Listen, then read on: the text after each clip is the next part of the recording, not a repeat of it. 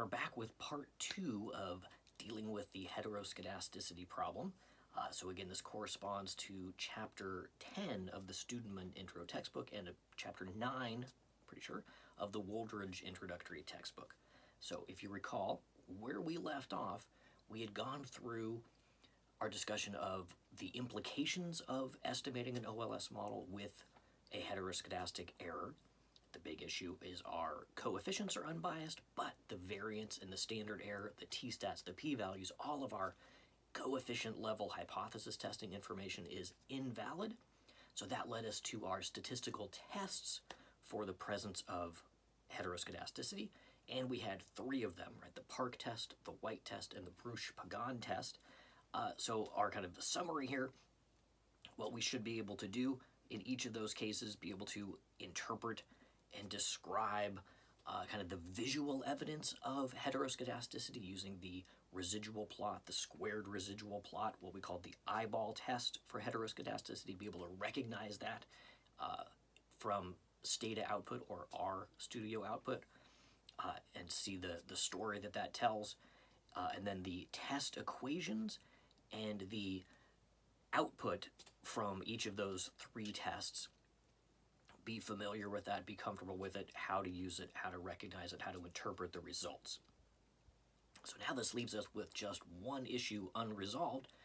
How do we fix the problem? How do we get results that are valid out of a regression model that contains a heteroskedastic error? So we'll look at 3 possibilities here. Item number 1, it's kind of a little bit of a Hail Mary pass, as it were. It's worth a shot. Let's just make sure that we've got the correct specification for our model. It turns out some nonlinear transformations can actually mitigate the heteroskedasticity problem. When that doesn't work, we go for the full weighted least squares transformation. And we'll see how that works, when it doesn't, how to do it in Stata. And then lastly, we can recalculate those variances and standard errors such that we use a formula that is valid in the presence of heteroskedasticity, that doesn't require a homoskedastic error, and that's going to be our robust standard error option.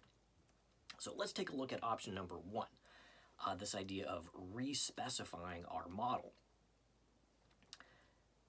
Remember the concept of the most common form that heteroskedasticity takes, that there is a size or a scale or a proportionality factor such that when that size or scale rises, the variability of our dependent variable, the variance of the error term, rises as well. Well, if there is kind of an obvious variable that fits that description, that acts as that size or scale factor, and there is an intuitive reason to do so, we can scale our data, scale our observations of our dependent variable by this size factor. So particularly what we're thinking about here are going from total values to per capita values, right? So when we think about trying to predict gross domestic product, of course, countries with more output have more variability. So if we scale it by size, measured by population, measuring per capita GDP, that scale factor disappears. Right? Thinking about, instead of total household expenditures, think about, well, how much do people spend as a proportion of their income? Right? So scale spending by income level. And likewise, instead of trying to predict total output, try to predict output per worker, scale by size. Now, obviously, it's going to depend on what you're trying to do here, whether or not this is going to be a good idea, but sometimes there are these intuitive, reasonable transformations that we can do that still provide the information that we want, variables that make sense, per capita, per worker, proportional variables. So that's going to be kind of a first stop, at least think that through, whether or not that's going to be a good option. The other thing that we mean by respecification is applying some of the nonlinear transformations that we've seen in previous discussions. In particular, the log transformation, the natural log transformation, can have a kind of almost an unintended side benefit of mitigating heteroskedasticity. So think about where this log transformation model came up in our previous discussions, right? We thought about it as a reaction or a correction to positive skew in the distribution of our variables, in the sample distribution of our variables, meaning we had more variability above the mean than below the mean with that positive skew. So with that log transformation, with that kind of built-in diminishing returns effect that is generated, what it does is it reduces that right-hand tail of the distribution. It reduces dispersion of large values. Well, now that we start to think about it in the context of this size proportionality factor heteroskedasticity issue, that's what we want. We want dispersion between different observations that are large to be reduced. So a log transformation can actually have that effect on the error term.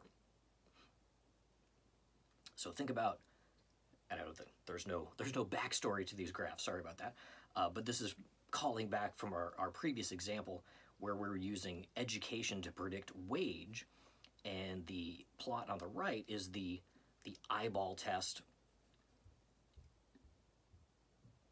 from the wage model, where we have the squared error as a function of education. And remember, what we saw was, well, there seems to be a positive relationship here. As education rises, variability in wage also rises. That was our evidence of heteroskedasticity. Well, on the left, this is from the same regression using education to predict wage, but after a log transformation has been applied. Now, we still see an upward slope here, but it's much less dramatic, right? We see, except for this observation here, we see all of this wide dispersion brought down. Okay? So it seems to help with the problem in this case. Not quite enough to solve it, though, right? But we can at least see the impact that this log transformation is having on these variance estimates, the squared errors, the squared residuals. Right? If we go back and actually retest the log model for heteroskedasticity, so this is log wage as a function of log education, log work experience, then we rerun the Bruch-Pagan test. This is the het test command in Stata. So there's a whole nother video tutorial on that you're going to want to check out. And what we're looking for is significance here. So we have an f-stat of 8.12, still highly significant. The evidence that this was at all helpful is just that in the linear model, running this same test gave us an f-stat of over 16. So we brought it down by half, but it's still significant. So in this case, we definitely need to do more to solve this heteroskedasticity problem, but we can at least see the log transformation is helpful. And in some cases, it'll be enough to apply the transformation, retest, and you'll find you no longer have significant heteroskedasticity. Then you can go ahead and move on. You can now interpret your coefficients and their significance levels as you would normally do. But in our case, in this example, it wasn't quite enough, and we definitely need to have some alternative solutions. So that takes us to, in our little list, option number 2, the weighted least squares approach. Now, in a sense, this is exactly what we were just referring to in the first respecification option, when we said, well, let's just divide everything by the scale factor, by proportionality factor, whether it's dividing by population or the number of workers, whatever the case is, and that is weighting our variables, and that might solve the problem. Well, the only difference between that and what we're calling the weighted least squares option here is that here we do this even if the new variable doesn't necessarily have an intuitive meaning. So it's not necessarily looking for per capita GDP or consumption proportional to income. This approach is saying whatever the scale or size factor is that is causing heteroskedasticity, let's apply the mathematical transformation that will use that information to remove that heteroskedastic component, regardless of whether or not the resulting variables make intuitive sense. Okay, but conceptually, it's similar to exactly what we already mentioned. So it's the same basic idea as that scale factor. We want to reduce the weight placed on observations with the larger error variance, divide through by that size or scale, or in general, heteroskedasticity causing variable. And the end result here is that we'll have the weighted least squares, WLS estimator, that are more efficient, still unbiased, with valid standard errors, variances, and t-stats, and smaller variances, actually more accurate than OLS in the presence of heteroskedasticity. And even though the variables are going to look a little funny, we'll still maintain the same interpretation, the same meaning of our slope coefficients, our marginal effect estimates. Now, just a word of warning here, I'm not going to go through the proof here of efficiency, showing that weighted least squares is more efficient than OLS. We're just going to walk through kind of the logic, the mechanics of applying this. But you trust me, you'll take my word for that. Okay, so how are we going to make this work? Well, much like how we applied a first difference or a generalized difference transformation to correct for autocorrelation in a time series model, in order to apply this transformation here, we need to have an assumed functional form for exactly how this heteroskedasticity happens. It's not enough just to say, oh, variance goes up or variance goes down. We need to know exactly how it differs across observations. And the key word, of course, is that this is an assumption that we are making, right? The true functional form of this error variance is unknown, but if we can get close enough to it, we can actually apply this and make it work. So this is the question we're trying to answer, right? How does the error variance change across observations? What is the process that drives that differentiation?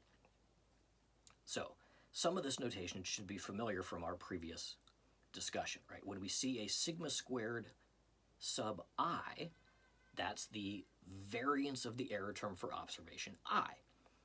When we see that sub I, that's telling us we have heteroskedasticity. This is different from observation 2 to observation 3, etc. So what we're saying now is this error variance is going to be a function of some variable z. As z goes up and down, sigma squared goes up and down across observations. So just having this component here is an assumption. It's saying we know what variable is driving this differentiation. And we may get to that information, right, by saying we have our result from the Park test, right? We know which variable was most significant in determining variation in the squared residuals. So that's plausible. We could get that. Now this next step is another leap in terms of levels of assumptions. What we're saying is that the variation in the error variance, the sigma squared, is entirely attributed to this scale effect. So there is underlying each observation's variance a constant factor, call it sigma squared, and that is scaled up or down based on some additional function, call it g of z. But underneath it all, there's this common core component of each observation's error variance. So this z variable is our scale variable, our causal factor. And you see what this assumption buys us, right? What this tells us is, if only we could cancel out that g of z effect. Underneath it all is this constant sigma squared. Well, getting to that point is exactly what weighted least squares is designed to do. But the main point from this slide is that this is all by assumption, right? We don't have any proof necessarily that there is this common factor sigma squared that is scaled up and down. But if it does act like this, and we know what z is, we know how that scale operation operates, this, I'm kind of talking us out of this, but it is plausible, right? We could approximate this and actually get this to work. But it's kind of built on a house of cards in terms of this assumption, right? So, how are we going to make this work? Let's look at kind of a generic example. So our original model, just a simple OLS model, y as a function of x, and our error term ui. So what's going on with our error term? We assume we have a heteroskedastic error, so the variance of ui varies across observations, sigma squared sub I, and the weighted least squares assumption is that there's this underlying constant sigma squared value that is scaled by this g of z. Now, for the purposes of this example, let's imagine that g of z is z squared. So that's the function that scales up and down that constant value. It could be z, it could be the square root of z, it could be log of z, it could be 1 over z to the third power. We don't know what it is, but we're assuming that we have an approximation here in this example. Let's call it z squared. So now, this next step is the weighting process, right? So we will weight each term in our original model by z, not z squared, which is the g of z, but by z. So we divide that entire equation by z. So we have a new dependent variable, y divided by z, a new intercept term, which is now b0 is the coefficient on this ratio 1 over z. Our new explanatory variable is weighted x divided by z, and the whole point is we have a new error term, u divided by z, the error term weighted by this factor.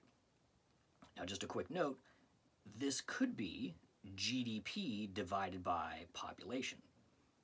It could be something like that that makes sense. It could be output divided by the number of workers. And this would match our original kind of idea, but it doesn't have to be. Y can be anything, Z can be anything, as long as it fits this assumption. Okay, so now, to drive this home, how does this new weighted error term, U over Z, how does this help us out? What we can show fairly quickly is that the variance of this weighted error term will be sigma squared, will be constant, if that original assumption was true. So let's take the variance of our weighted error term, the variance of U over Z, and as long as that Z term can be reasonably assumed exogenous, it doesn't vary across repeated samples like the error term does, it's a fixed value.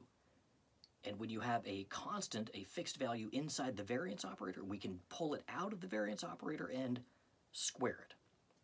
There's the trick. So we get 1 over z squared times the variance of u, 1 over z squared times variance of u I, sigma squared I. But by assumption, what is sigma squared I? It's sigma squared, the constant value, times z squared, g of z. Those cancel out, and we end up with the sigma squared. So whatever we had here, if we divide through by its square root, it will end up canceling out. So our weighted least squares errors will now be homoskedastic. So the variances will be correct, the standard errors will be correct, the t-stats, the p-values, everything will work out if our assumption was correct and if we weight by the correct variable. Whew, I know, there's a lot of ifs to get to that result, but that's what it should look like. Okay. So let's look at an example here. Go back to our wage model as a function of education and experience. We saw previously in our testing in part 1 that we do in fact have a heteroskedastic error, and we could pin it largely on the variation in education. So for the purposes of our example here, let's assume that g of z is simply education, right? That the variance of the error term is proportional to the individual's level of education. So it's constant sigma squared times education sub I. So the only reason why sigma squared varies across I is because of education. So this is our g of z, so we divide through by its square root. In this case, we weight by 1 over education to the power 0.5, square root of education. So to do this by hand in Stata requires us to generate all of these new terms. So we just use the generate statement. So we're going to generate the new intercept, so b0 underscore w equals just 1 over education to the power of 0.5. So that is going to give us the coefficient on that weighting term. Our new dependent variable, wage underscore w, will be wage divided by the square root of education. Now let's just kind of pause there for a second. And again, think about what we mentioned before, that the variables that we're creating don't have to have an intuitive meaning behind them. If we just saw this entirely out of context and we said, wait, why are you trying to predict an individual's wage divided by their square root of education in years? That makes no sense. You're right, it doesn't make any sense, and it's just the baggage, it's just what we have to do to get the new error term that fits our assumptions, right? So then we go through our x variables, work experience divided by square root of education, and then education itself divided by its own square root, so that'll just be the square root of education. But because we divided everything by that same term, we're not changing the meanings of the coefficients, right? So we'll still be able to interpret them like we did in OLS. And once we have these new variables created, all we have to do is run an ordinary least squares model on our weighted variables. So it's our weighted dependent variable as a function of weighted experience, weighted education, and then we also have to include that weighted intercept term and use the no constant option, because again, we don't need a constant. What's playing the role of our intercept, our constant, is the coefficient on that 1 over root g of z. So these are now our weighted least squares coefficients. Interpret them as the change in y over the change in x, right, like we always do. And we read everything else like we normally do. But if we got this right, now our standard errors, our t-stats, and our p-values will be correctly calculated, no longer subject to the problem of heteroskedasticity. Now, in real life, what you'd want to do is, this turns into kind of a trial and error process, right? Based on our test, we have a good idea of what's causing the problem.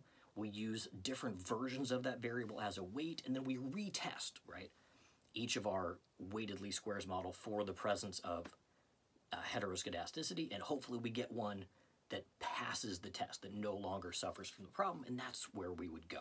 Okay, but it's going to look something like this. This is the hard way to do it, right? To create the variables and run it with OLS. As you can probably imagine, Stata has a way to do this in one step. So in Stata ease, we just use the regress command with our original variables, y, x1, x2, and then we apply this analytical weight option. So in brackets at the end of our command, our regression command, AW, the analytical weight, equals 1 over g of z.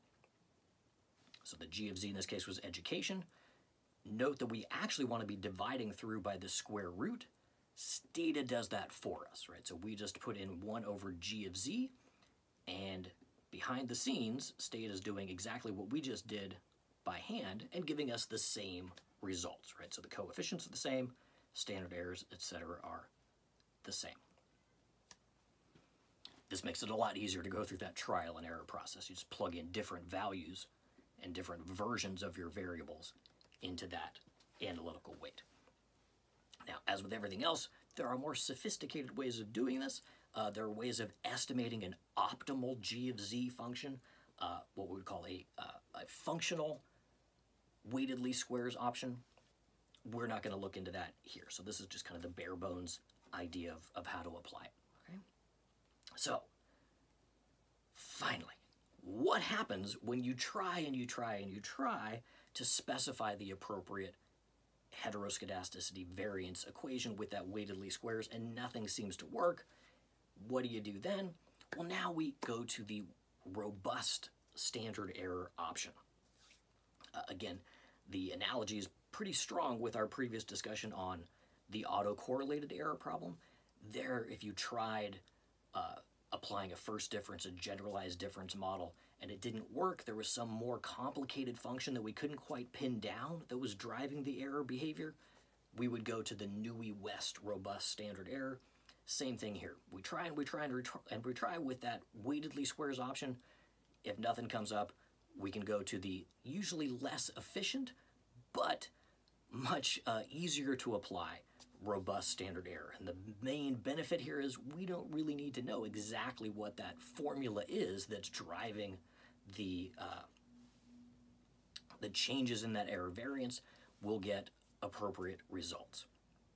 So again, this harkens back to our kind of original point of why we care about the heteroskedasticity problem, and the short answer to that is, right, this formula for the standard error of the B1 hat OLS coefficient in a simple model is calculated as the square root of the variance, sigma squared over sum x minus x bar squared. But this obviously assumes that there is a constant sigma squared variance. When we use this formula, when the actual error is heteroskedastic, we're going to get all wrong answers, right? So what the robust standard error option does is just recalculates those variances, standard errors, and everything that comes along with it with the corrected, adjusted formula that doesn't have a sigma squared in it, that has a sigma squared I, that allows for that variability across observations. Okay. And this is going to be known as the white robust standard error. So this goes back to a classic paper in 1980 that showed we can get consistent estimates for the variance term essentially by estimating the individual observation's error variance with the squared residual. This is exactly what we did kind of intuitively with the so-called eyeball test, right? Where we squared each observation's residual and said, well, that measures the size, the scale of the residual, the error term, and the bigger that is, the more variability we would expect to see. Same thing is applied here. Again, there's a lot that goes on behind this to get us to this point, but this becomes now our adjusted formula. So we have our robust standard error for B1 hat. Instead of just sigma squared on top, it's sum x minus x bar squared times what is effectively what we'll call our sigma squared hat for each observation. So sigma squared I hat is that squared residual term. Okay? So we no longer need a homoskedastic error. We don't have to fix the error term if we use this formula. That is the basic idea. Okay? Now, technically, if you actually wanted to replicate what Stata does for us, there is a built-in, somewhat ad hoc degree of freedom adjustment here, sample size over n minus k minus 1 degrees of freedom times that term we just got. That would be the variance. If we take the square root of all that, that would be our standard error. And that's what is shown in the regression output when you use the comma robust option. Okay. In the more realistic case, when we have a multiple regression model, well, we know how to adjust that, right, from our discussion of the multicollinearity problem and the variance inflation factor. We can show that the formula should be our degree of freedom adjustment times sum x minus x bar squared times u hat I squared, and then on the bottom, sum x minus x bar squared times 1 minus r squared, all squared, where that r squared is representing the correlation amongst our x variables. So that would be our robust variance calculation in a multiple regression model. And again, if you had to, you could use that formula to replicate what Stata is giving us.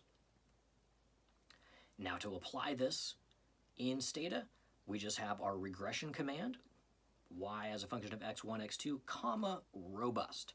And the default robust option is this white robust adjustment. So note it's not correcting for autocorrelated errors, only correcting for heteroskedastic errors. And what we should see if we put the two side by side, so these are the robust results here, and the OLS original results here, we haven't changed how we're estimating the coefficients, so all the coefficients are exactly the same. With weighted least squares, you're going to get some differentiation there. But what we do see is different standard errors, different t-stats, and different p-values, potentially anyway. In this case, this is what we would call kind of a free ride result, that using the robust standard error, while it did reduce our t-stats a little bit from what we had previously, the levels of significance have not been affected. Everything was significant beyond 1%. They're still significant beyond 1%. So there's basically no cost to using the robust standard error option.